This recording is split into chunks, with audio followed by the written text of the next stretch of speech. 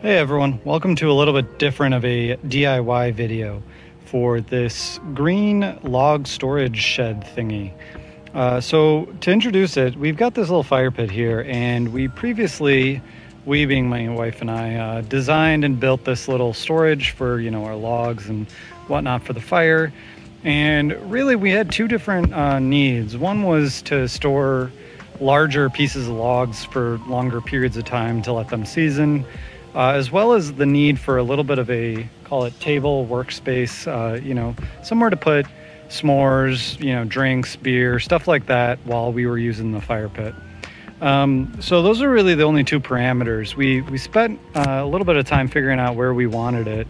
If I zoom back a little bit, we've got a little bit of a hill right here on the right side that protects us privacy-wise from the road. This is providing a little bit of shelter and privacy, or a little bit of a sense of security there. And right here, you can see that white house in the background is our neighbors. So decided to put it right here. Once it's a little bit more full, it'll give us some nice little privacy. And then it steps down on the left there for essentially allowing us kind of a little bit more of a view and access to, our view is really that way through the valley. So I primarily wanted to show this just for one aspect. So I was previously going to use the pre-built fence posts that you can buy at, Home Depot or Lowe's. When I was there, for whatever reason, they were $45.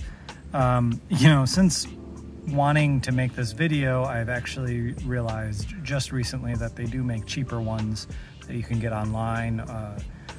Something that's not Simpson strong tie. But basically what I did is I bought two different Simpson strong tie brackets and put those on either side. One of them goes all the way into the ground, the one on the left there, it's an L bracket. The other one is just kind of a fence post based that really, because of the leg out on both sides, prevents it from going any deeper. You can see that a little bit clearer on that one over there. So I thought that this was a little bit unique of a solution. I'll write the actual price in the comments of the video, but I believe this was about $4 or $5, as well as this being about $5 or $6. So for me, it was about $10 or so per fence post rather than the $45. But once again, if you're doing this, I've since learned that there are cheaper fence post pre-built ones that you should maybe want to consider instead of doing this custom way. So yeah, if that sounds like fun, stay tuned. Enjoy the show.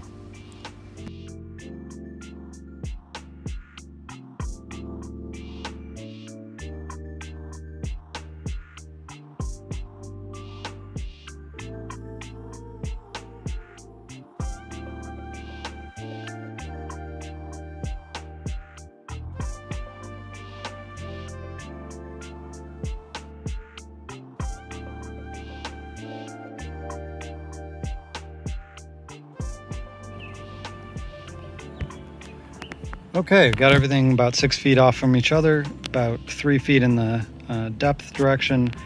It just took a minute to sit down here and see how it feels. So that's the neighbor's house, which is going to be blocked by this, which is one of the reasons to do it.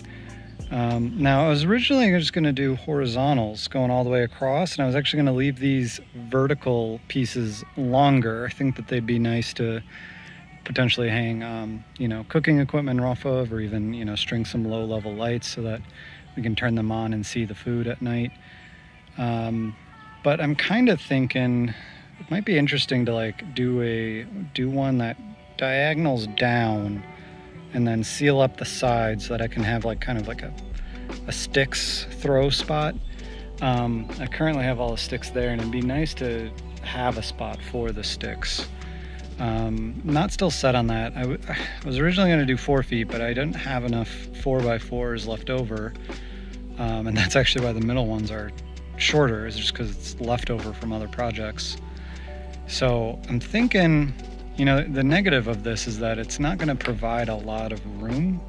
By the time I put the 2x6s going across here, that eats up another 5.5 inches. We're already a good 6 inches off, so that's it's about a foot at the bottom, and then we're gonna only go about 3 feet up, and then so we're only gonna really have about 1.5 feet of space to put the logs there. Yeah, that's part of the reason I think why people don't do this. I could do, I could do actually just diagonal going down like that, angle down, keep one side completely open for all the storage, and then do a shorter side on the other side. Which if I do that, I might want to actually switch these two, and then I can angle it down so it's kind of angling down with, kind of mimicking their roof line there. You can tell that I do not know what I'm actually going to be doing, so yeah, let's see where this goes. I think I might need to go get I was trying to leave my chop saw in the garage and just do all the cuts over there, but I think I might go get it along with a bunch of pieces of leftover 2x6, and yeah, let's see kind of where it goes. I think it might be even easier to pull all these out and build it on the ground than stand it up together. So let's see where it goes.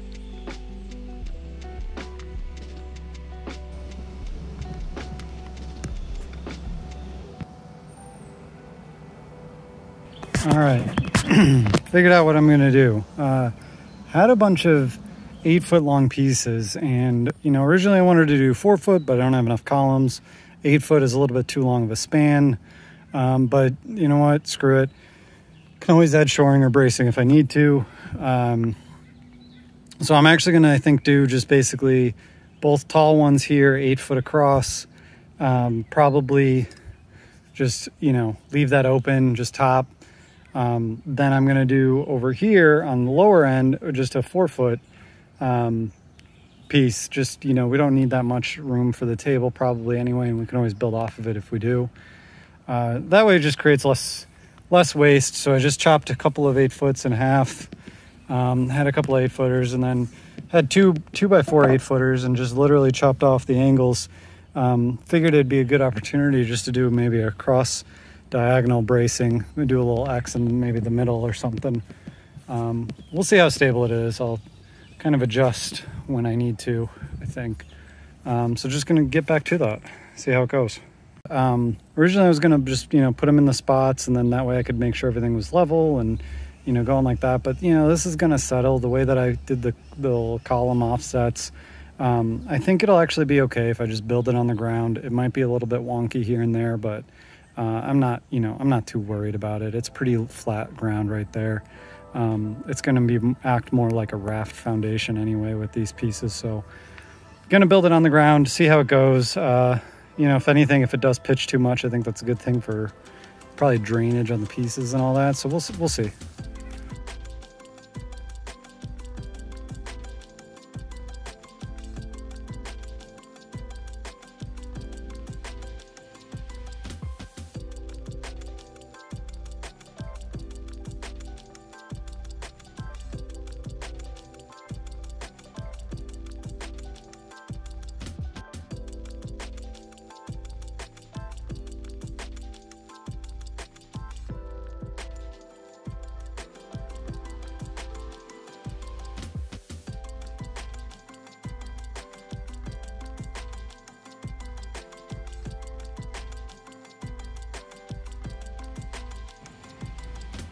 All right, was a bit touch and go there for a second. So got it up. This far back left side is way lower, so you can kind of see that in the tops. The back side's lower on both, but it's a little bit lower on that one, so I had to adjust some things. It was quite wobbly before adding in the cross bracing. That's just a 2x4, literally cut as big as you can with getting 2 of these pieces out of it. But it is really solid now. Having the 2 right here was actually really nice. I was able to just stick a foot on there and just push it all down. Can kind of see the idea behind the standoff. So that one's the one that's the L bracket that's just going all the way down, and so it's got about 3 more inches in the earth there, and then that's holding it off. So what you're actually seeing right there is there is actually space right there.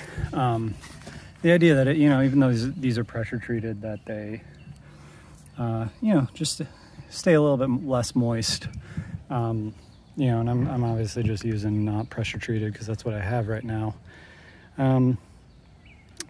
Pretty happy with this. I think, you know, in an ideal world, I'd have another piece, I think, on the back side right there in the middle, just shortening the span there. But, you know, the span's not too long, and it's going to be for stuff like this, you know, things that just, instead of standing up here, they can get cut in half and laid across there. So I'll probably add one more, but I think I'd have to go buy one. I don't have that here, I don't believe. So I'm going to use the 4-footers. I left off half of that there. You know, it's not the best doing a face connection like that. I should be doing, you know, lag bolts, but, you know, worst comes to worst, I have enough of these 4x4 little pieces that I could even do a couple just right in here, mid-span, which I think I might do. Those can be, you know, things that if they get rotten or dead, I can pull those back out, if I'm worried about it. So I'm gonna get going with this other side, and hopefully it works.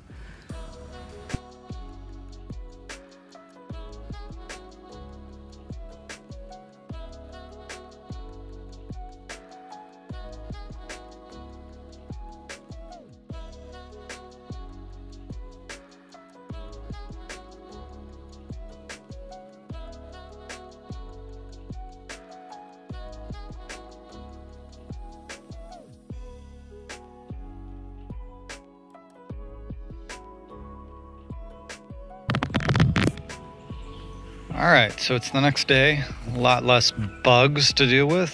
So yeah, let's look at see what we've got. You know, I'm not really planning this out as I go. So I think the first thing is it looks unfinished, obviously, because it is, but I think it's gonna look unfinished no matter what because of the cross bracing. Not a huge fan of cross bracing normally. I wanted to put it in this just to give it a little bit more stability and strength based on what I was doing at the bottom. But there's, you know, a couple of things I think I could fix that would make it a little bit less, you know, unfinished.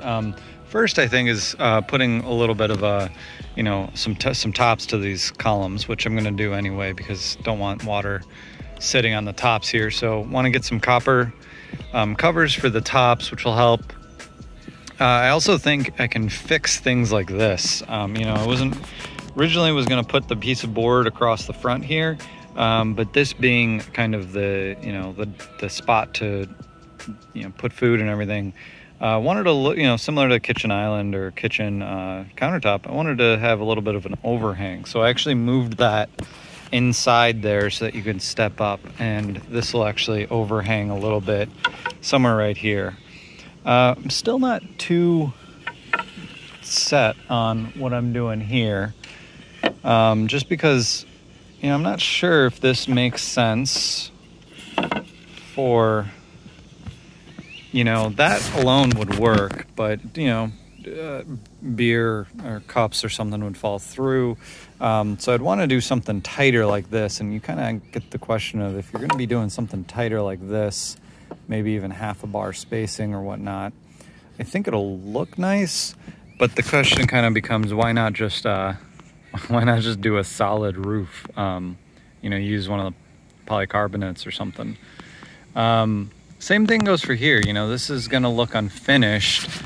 Now, I left it higher. I think what I might actually just do is I might take these guys off, put a 2x4 going like this, pitching it up, similar to what I did right there, and just letting this be, you know, yet another little covered storage area, which I don't really want to do because I don't like cutting that, that plastic, but I think that would work. Get a nice, and I think another board in the back there, you know, making it symmetrical. Symmetrical is going to look a little bit, you know, I'm trying not to spend a lot of money on this, but I think it's what I need to do. And then, like I said, I haven't really been measuring, and I was going to put the front board there, so I left it over. So I might just remove this board, line it up on the side, and line it up right there just so that it kind of looks a little bit more together. And then I think also facing the sides with some things, you know, it might help a little bit. That actually, to me, doesn't look terrible, but you know, maybe even another 2x4s going up would be nice. So that's gonna be a lot of money. So maybe just facing it with something on the side or just integrating it. Not sure exactly what I'm gonna do. Kind of in a mood to just go to Home Depot, and I got some other stuff I need to pick up anyway. Just figure out what's going on there, and see where we go from there. So we'll pick it back up a little bit later.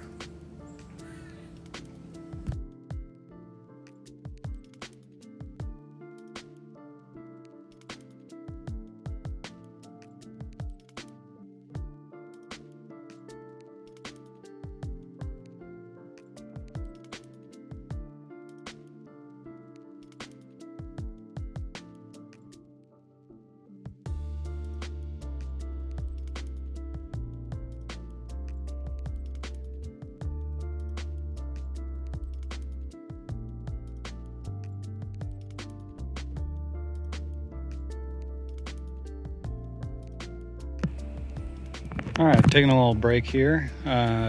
So ended up removing that cross bracing right there. Fixed out this one in the back. You can see it's still a little long. Fixed the one in the front. I think I'm just gonna take a saw to cut off those little random end pieces. Still trying to decide what to do about the roof. So I started laying all this out. The whole entire goal was just to create a spot for, you know, trays and food and stuff. Lovely wife came out here and made me feel a little stupid for this kind of problem where that works, but this is obviously not going to work. So decided instead to basically do about half of it tighter. Just actually use the square as the spacer essentially. You know, would honestly do the rest of it as the tighter spacing, but don't have enough boards. I think I pretty much just have those two left, which I'll probably move those over. So in theory, you know, this will be half for drinks or smaller items, and then the other half would be like plates and trays and stuff like that. Ended up getting this little strapping pieces. Didn't want something this thick for the sides, but did want to provide just a little bit of cover. You know, it looks like open lath. I'm not super happy with it. Think I might add another one in between. I think so. We'll see. But gonna pretty much keep going, see how it goes. I think it's starting to look a little bit less under construction and a little bit more refined. We'll see. You know, it'd be nice to put like end caps and stuff on the bottom, but once again, not the kind of goal of this. This isn't really meant to be something great. So I'm struggling internally, you know, as a designer, not really at all liking how this is looking, but just wanting it to be, you know, functional for the end goal. So I think I'm gonna, you know, an example I was gonna just leave these going across. I think I might actually end up cutting them or doing something that just goes in between the posts, because I do have caps for the posts. I like the way that'll look. And so I don't really want to cover the posts, but obviously I have too much length here. So I got to figure out what to do about that. I might just cut it into 2 4-foot sections each and lay them across if there's enough. We'll see. So and get back to it.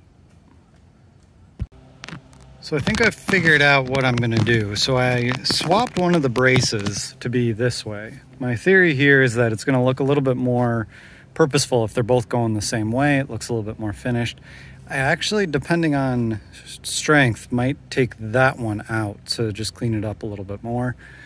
And then instead what I'm gonna do, since I'm missing the cross bracing at the top, I'm gonna put a board going across, so that gives it a little bit, since it's at an angle. This is gonna give me my pitch on my roof.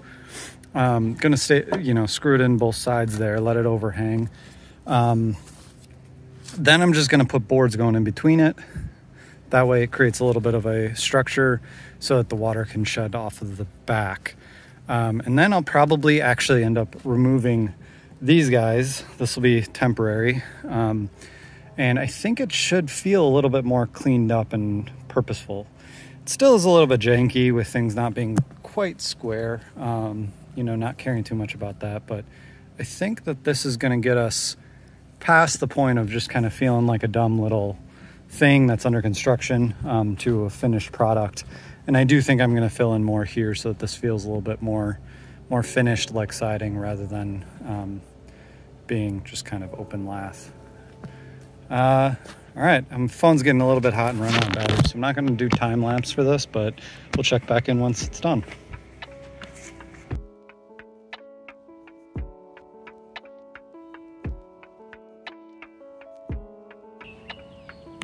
All right, so thought I'd take a quick video. Liking this a lot better. So got the cross supports there. Looks a little bit more purposeful. Got it all there. Still need to trim off the sides at the ends there. Gotta go get my saw for that. Ended up deciding to, I had enough, so decided to seal out this whole entire space with tighter pieces. Moved the cross bracing into the spaces there, so that's a bigger spot. Decided to do a little bit of a just end detail there, which I think looks all right. So I'm about to start painting this before I put on the roof. This is going to be an issue with paint, obviously. I don't really care. I'm just going to, you know, let it drip down the sides and hit it as best as I can. It's not really super critical to get it looking nice, but just want to get this all done before being able to paint it and put on some caps in the roof, and then we're good.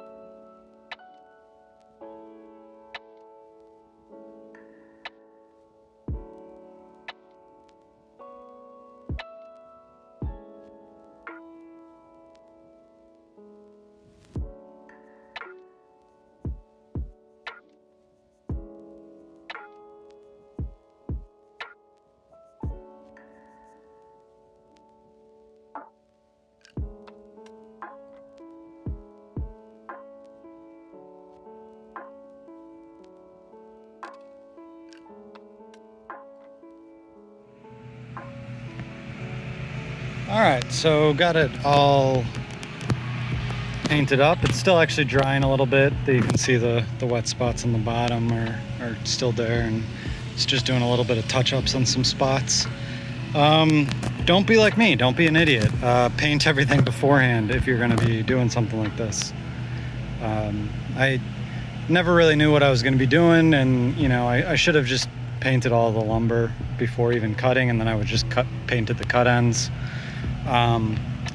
You know, it's hard to get in spots, especially something like that little desk you can kind of see in the little sides, but you know, for something that this is, I think it's fine. I do think I'm going to eventually put columns in the middle here just to help support those. I don't think I'm going to put one across the middle or any more support. I don't think I need it, but I'll see.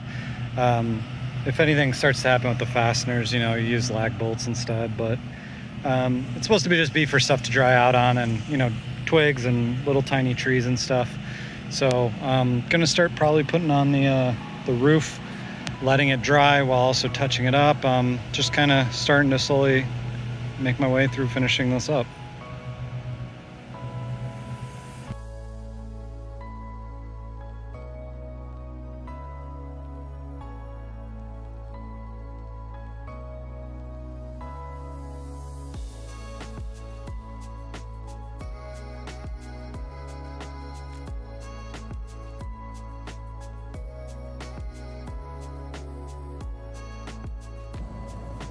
All right, looks like I didn't get it on video, but been putting these copper caps on.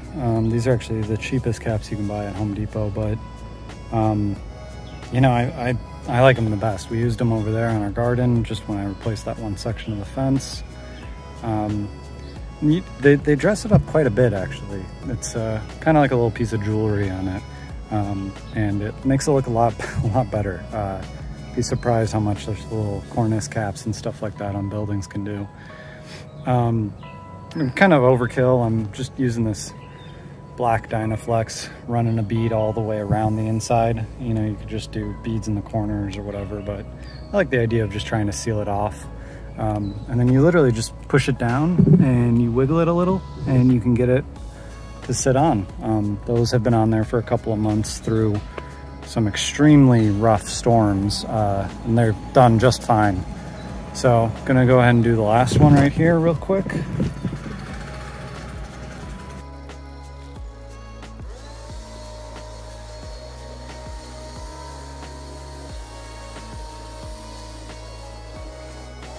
Completely overkill. You don't need to do this at all. Doesn't need to be nice looking either, but just gives it a nice little seal.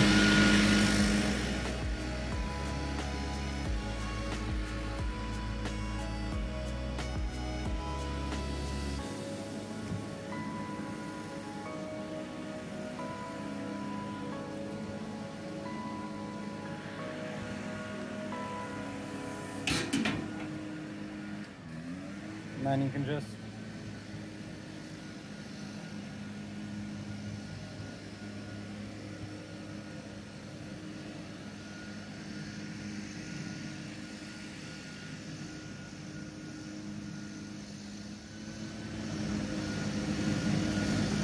basically just gently wipe your hand. You can wipe anything clean off of it, and you can kind of try to fix it a little bit if you wanted it to, you know, look more one way or the other. There's a little bit of flex in it.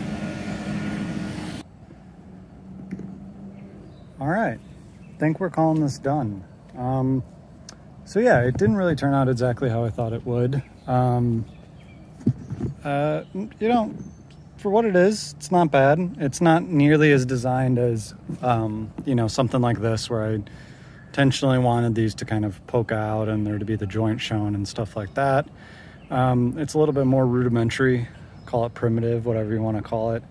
I'm a little nervous for how this is going to perform. The deck, it probably doesn't really make sense at all. You know, the original intent of these was to leave a bigger gap, but you know, as my wife pointed out, that's not going to be good for drinks, so closed them up. But I'm a little nervous about you know, debris getting caught in it, like leaves and stuff, so we'll see how that performs. This little side piece, just to try to dress it up a little bit from this side, just to kind of hide what's going to be going on in there. Could take it down lower, but you know, kind of, it's one of those, why bother. You can actually see how poorly I did with the roof.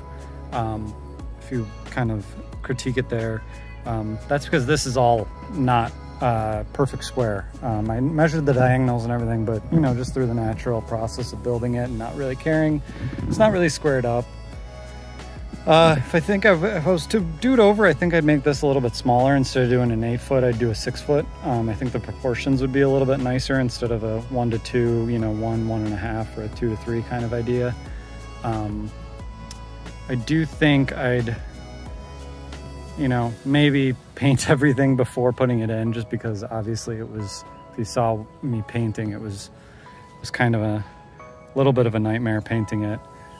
But I think it's going to do great for what we want. You know, we really just want to be able to put logs, you know, like this thing, instead of resting them up against the tree and not being able to really mow or even cut down here. You know, I want to expose this root a little bit better for this tree, because we love this tree so much and we want to treat it right. That gives us just a little spot to kind of dry things. The workspace, you know, it's 4 feet across. You can actually see, if you look closely, some spots where, you know, the brush was really hard to actually get in there. You know, I don't really care. This whole thing's gonna get that dirty and messed up anyway. It's over time. One interesting thing is these are purchased from Home Depot, and you can see these are actually all lined up perfectly on the front, but I think Home Depot might cut these themselves off of longer strips, maybe remnants, and that's actually just about two or three different bundles and all the different lengths. And you know, by the time I figured out that they were all different lengths, I was a little too late to really properly disperse them throughout. So yeah, I think if I was to redo something differently, the main thing I would do is make sure to line up that top with that top. I actually split it about halfway, but I think 1 inch or 2 inches on is, this is probably what, 3 inches instead of 3.5. Yeah, I'd make sure to line those up just because I was running into issues. I wanted to put these a little bit lower to gain more storage room, but it's actually not off of this guy, it's off of this guy, which, you can see that issue right here where this is just about 1/2 inch or 1/4 of an inch above this little plate here. The other thing I'd make sure to do, which I kind of messed up on, is they have a pattern of 3 bolts here. Make sure to do the far one when it's inside, because you can see I was doing 1 and 2. I accidentally did this one on the inside.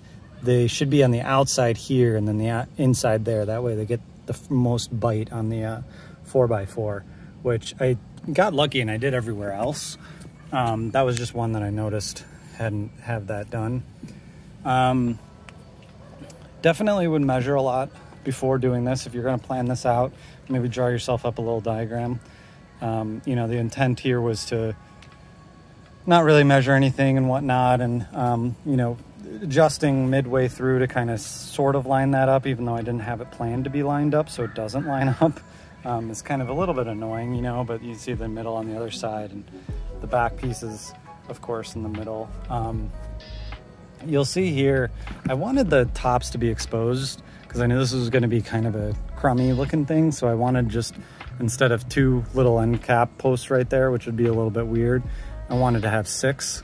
So I ended up pulling the roof into the inside. And what I did is normally I would flip this, and this would be, this wouldn't be like that, because you want the joints to never be like this, because water can get underneath there. It's 4 feet of polycarbonate. It's not going to matter, I don't think, here. But this is kind of the normal joint of what you'd want. You'd want over the top right here, so that everything can drip off of this down into the valley and go.